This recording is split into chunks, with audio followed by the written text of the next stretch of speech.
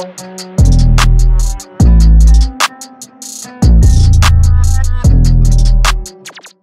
everyone, welcome back to the channel. I'm Steve and I'm going to chit chat with you a little bit about the title because I'm sure that's why you clicked it, not the thumbnail, but who cares? We're going to be talking about a MVP product that's going to go with, I figured why not just do a tutorial kind of video on how to do it, or how to fix one, because really, well, you may have to fix a few parts or you can add some upgrades to it, but we're going to be chit chatting a little bit on how to put together an Odin.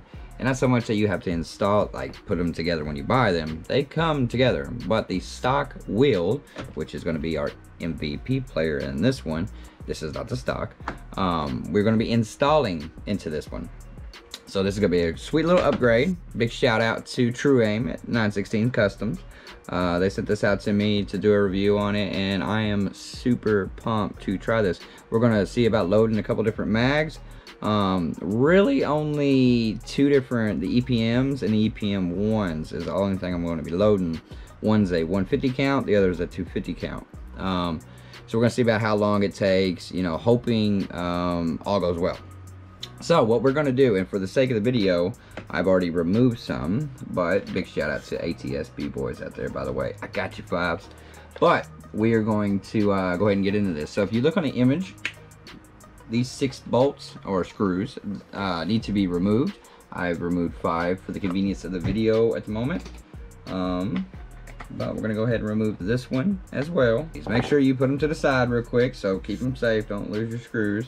And then we're gonna get into the meat and potatoes. Right here, the silicone based thing does not come stock with these things. This is a silencer. It helps, you know, keep down the rattling for the BBs or whatnot.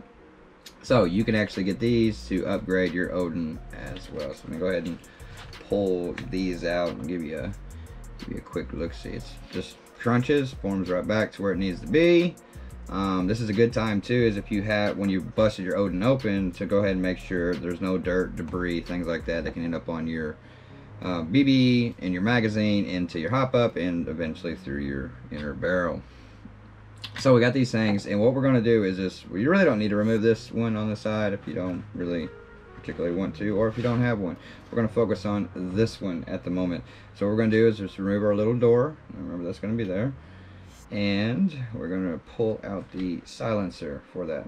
Now you will see 4 more screws down here holding this little doohickey on, which looks like a little tornado or a shell. So what we're going to do is remove these 4. There's not one right here. It's not missing. It is actually from the body. So we have 2 different levels here. This one's actually here. This one's here. So don't worry about that. We have 4 screws. And so once we have those screws removed, we're going to just take out this. Now there's going to be a little piece right here. This is actually what's going to go into your magazine right there. And might need some cleaning there too. So we need to keep up with this piece. Go ahead and put this aside with your screws and your cover. All right, now your other meat and potatoes for this situation is we're going to need to go to the back side on this one. And what you can do is on right here, you can either get a really big wrench, a socket, whatever it takes. I'm going to grab a big pair of channel locks, and you're going to just keep your handle locked, your side wind locked, and go ahead and remove this one.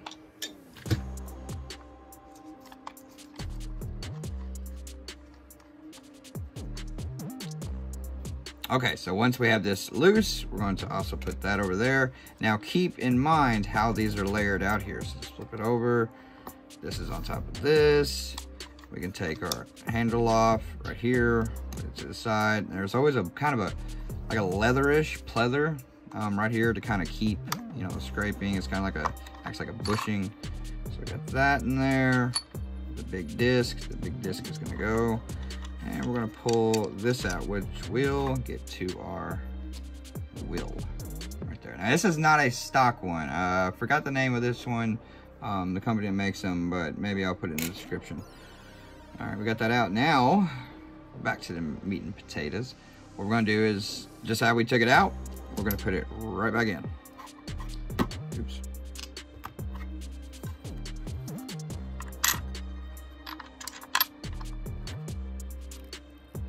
That's a good fit. Now that's what I was kind of wondering, is how that would fit in there. The painting is good. The screw or the bolt went right into the wheel. A little bit of snug. Love it. Went just right in there. Flip this back over. Put our disc back down. Our bushing. And our washers. Oops, I'm sorry. Our wheel, our handle, we're not going to be doing anything. And then our washer. So once we got that, I'm going to go ahead and snap this back on. So now that it's on, it's a good look for that. Looks like it's going to have some power behind it to really grab the BB, but hopefully it won't grab too much. No kind of crunching incident or nothing like that. It looks really good. So we got that back in. Let's go ahead and put our silencer, oops, or not our silencer yet. Let's put our disc cover and our piece right here. And I think this should be clean just a little bit, but I can do that from a different. Put that back in. Put our cover back on and put our screws. Okay, now that's back in. Now we can put our silencer back in here. And remember our little door? Door's got to be put a certain way. Now there's a handle on it, if y'all know, right there. So we got to make sure we're going to put that towards the outside edge. That's going to, the door's going to open, so it doesn't create a block. And one, it's not going to fit in there anyways. But there's a little rod thing. Just go ahead and put it in there, slide it. Take our other side. I'm just going to sit it right on top of it, making sure our door lines up. Looks like everything's lined up. Now we're going to get our screws back in. Now that those screws are back in, let's go ahead and give it a dry run. See if it's running. It's turning. Sounds like it is. Nothing seems loose. Let's see. What we're going to do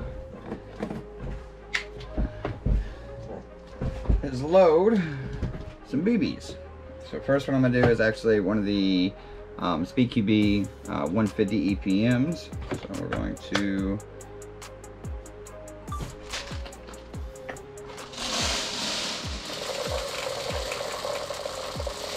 load this thing up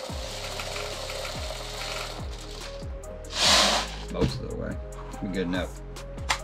Close the door, swing our handle over, load our mag. That feels good. That feels like it's loading. And it did it fairly quickly at that. Fairly quickly. Good job. Let's try the EPM 1. These are 250 counts. Same thing. Feels good. It just feels like it's working. Like it's doing what it's supposed to do.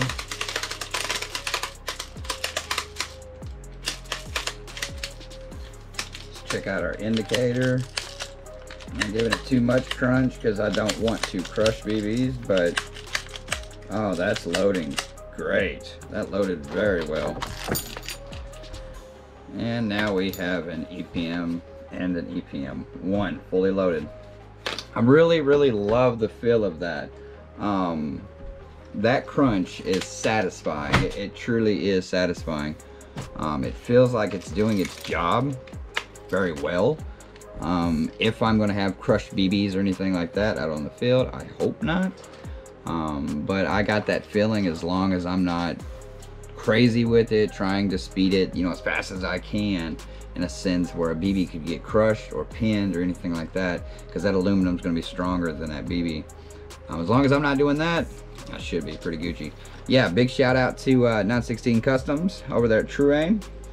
Give them a shout. They are in the description as well, where you can get this product. Nonetheless, man, if you enjoy the videos, give it a like. If you think it'll help out a friend or anything like that, refer them. If you got anything out of the video, drop me a comment. And if you haven't hit that little red button here that it says to subscribe, make sure you do so. I'll catch you on the next video.